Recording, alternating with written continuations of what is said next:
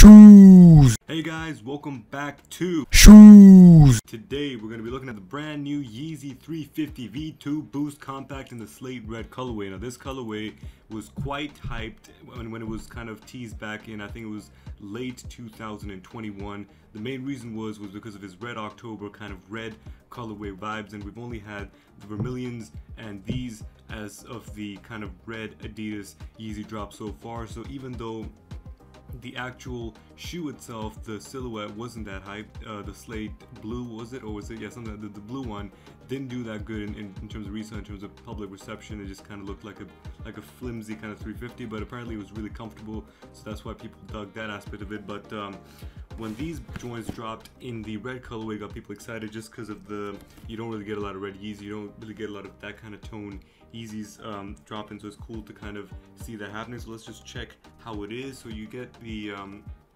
a kind of squashed up 350 V2 box, which is normally like a rectangle, I mean like a big ass square, but this is kind of like a long elongated kind of square thing. It's got the 350 over here. It looks very similar to like a 450 box. The 450 box is slightly thinner than this, but it's about the same kind of dimension and size. So you got 350 over here, the usual, but now you got knit because it's a knit runner. The prime knit's a bit different. Over here it's Yeezy 350 V2 Compact made by Adidas. In terms of sizing, I'm normally a UK 9.5 or US 10, but recently, since I'd say about 2020, the Yeezys have been fitting even smaller than usual, so I've been going up to a UK 10 or US 10.5, and so yeah, that's what I'm trying to go for, because it's a bit too snug, the 9.5 now. But back in the day, it used to fit perfect, but I don't know what they did, if they changed the factories or what happened, but 10 is the way to go now. And you got Yeezy 350 V2 Compact made by Adidas. Now this shoe is so compact, they even compacted the actual lettering with the actual name Compact, just put it as CMPCT, and at the back you just got the Adidas branding over here, the little pyramid thing. Let's just take these bad boys out here. And apparently these shoes were a little bit limited. Apparently a lot of people caught L's on the Adidas confirmed app and raffled. I didn't win any raffles. This was through the Adidas confirmed app, not the in-store one. I guess it just helps, like when you try to buy more stuff from them, they kind of give you a better access at stuff, even though I've taken L's on like Bad Bunnies and stuff like that. But one key to, I guess, Adidas drops is just try to get as many shoes as you can. You can even like resell them or whatever, just try to get your account to above, like, I think there's like an advanced, like an icon kind of level, so if you get to that, I think there's like a slightly better chance of copying shoes. So in terms of the inside packaging, you got the usual kind of Yeezy, quite nice packaging. It's like this kind of tan colored, almost plasticky, but at the bottom like rough feeling plastic, good quality plastic like usual. So let me just take one of these bad boys out to show y'all. Alright, here we have it.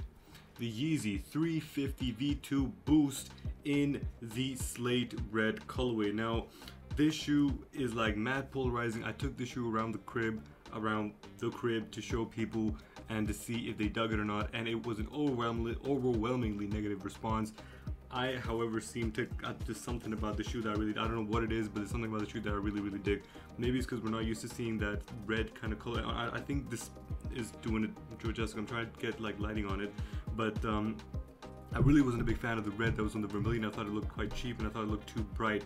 This, I feel like, looks more authentic, more legit to what the Red Octobers kind of look like. Basically, I've seen the Red Octobers kind of in like a museum aspect of it, in like a sneaker convention thing, but like I haven't seen them kind of, you know, in my hand. But this looks more similar to the Nike Air Yeezy Red Octobers than they do to the kind of Vermilions red that was a bit too bright, and it wasn't really, the quality of that whole shoe was a bit cheap, but the quality of this feels actually quite premium, and I dig what they kind of done with the color. This red pops like mad, and I feel like the kind of color red this is, I feel like this could go with a lot of outfits, and you could pop this in the spring, summer, winter, whatever time you want to pop it out. And just the color blocking of it makes it kind of like a shoe that would not get dirty very fast, just because mainly it's just got like it's got kind of like a red midsole, even though it's like a little bit translucent, the classic kind of Boost sole that you got going on. But as it's dark, and as the upper is also a bit darker red with these hints of kind of dark green, olive kind of patches over here, it's very hard to get this dirty. And even if you get it dirty, it probably wouldn't take that much to kind of clean it off with like a rejuvenate or just like some wipes or something like that. So in terms of the material, the upper is just this kind of knit.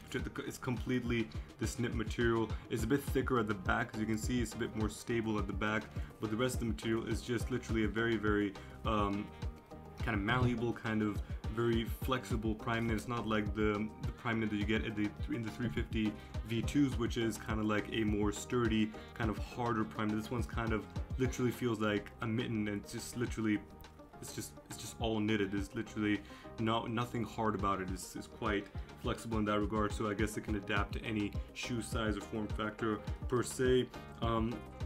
Now at the beginning, when I saw these infinity laces on the 350s and I think a couple other shoes, I did not like them, but I think they kind of suit the shoe well because they're kind of going for that compact form factor, and I think these kind of laces do it just. I personally ain't a big fan of laces because I hate doing up laces. I'm like dumb when it comes to doing up laces, so I like when they're pre-laced, so you can just slip your shoe inside. But yeah, I dig the infinity laces on thing. I think they give them quite like a futuristic kind of vibe. I really thought this shoe, like upon release and knowing that the numbers were quite limited, I thought they would kind of not skyrocket but kind of go up in value over time. However, it just seems to kind of be stable in the resale market. It's only going for about, the thing is, the retail price for the shoe was quite high. It was 200 pounds. Normally we get 180 pounds for a 350, so 200 is like 20 pound more than what you normally pay for a 350 V2, and the resale is going for just above 20 pounds. It's going for like 220, 230, sometimes the 240, 245 range in the bigger kind of sizes. And like I was genuinely surprised. I thought this shoe would go for way more. Maybe over time, when more people see it on foot, or when more people kind of see it out and about, or some celeb or someone wears it, then they'll be more inclined to kind of push the shoe up, because the silhouette itself isn't that height. The color is, so maybe they'll pump it up a little bit more.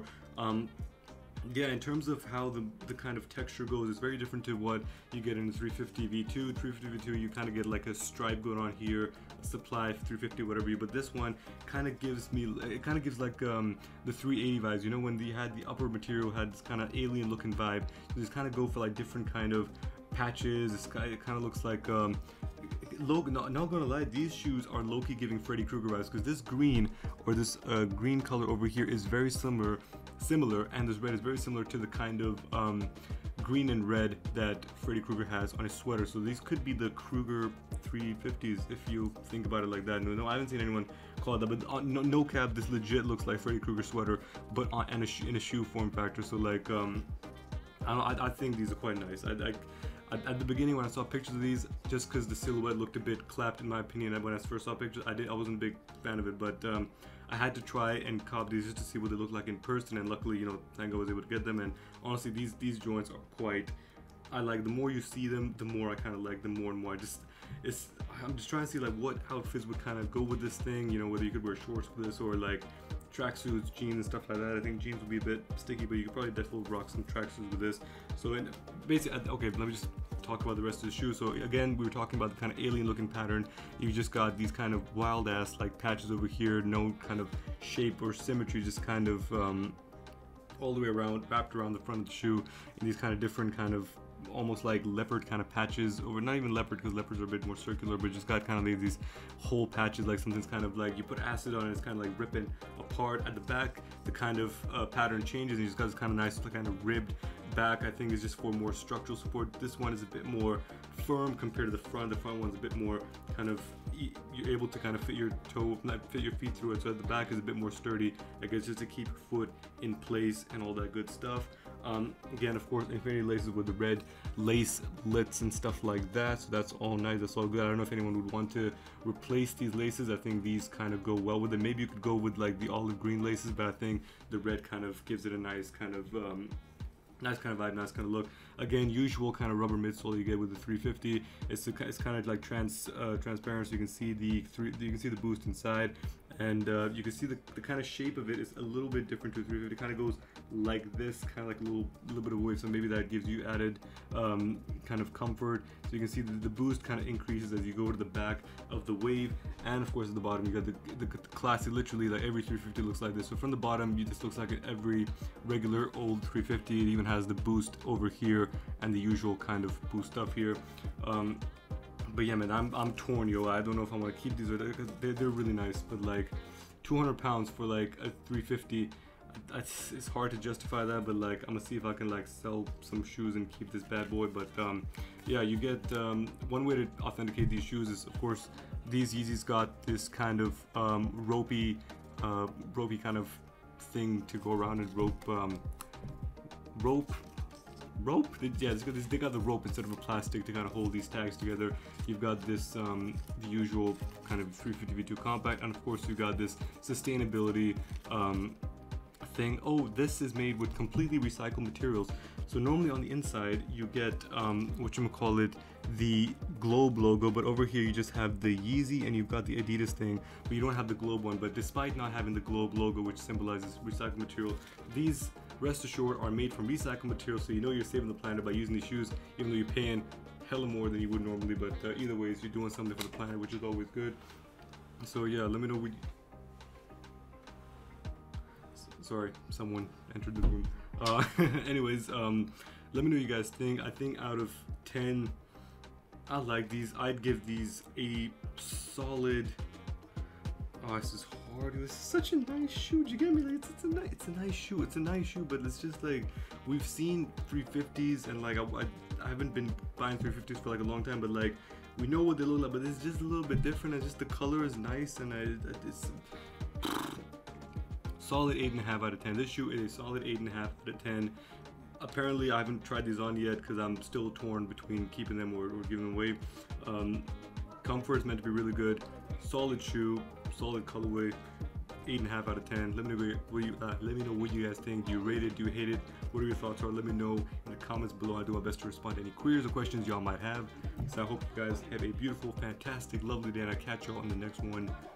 Peace. Alright, update on the 350 V2 compact. Okay, so I know at the beginning I was like, I'm not sure if I should wear these or keep these or return these or whatever, but I tried these bad boys on. I think you guys just saw the on foot, and these are so comfy. These are so comfortable. Like literally, it's like someone's just, it felt so nice to put these on my feet. It literally felt so nice. So I'm like, I might keep these. I might take the L and may not eat for a couple of weeks, but like yeah, this is honestly like a sick shoe. It's so comfortable. It looks banging. Like it showed to one more member of the crib. They seem to approve it, and so yeah, I think I might keep these bad boys. We'll see. That's why I haven't taken the tag off yet.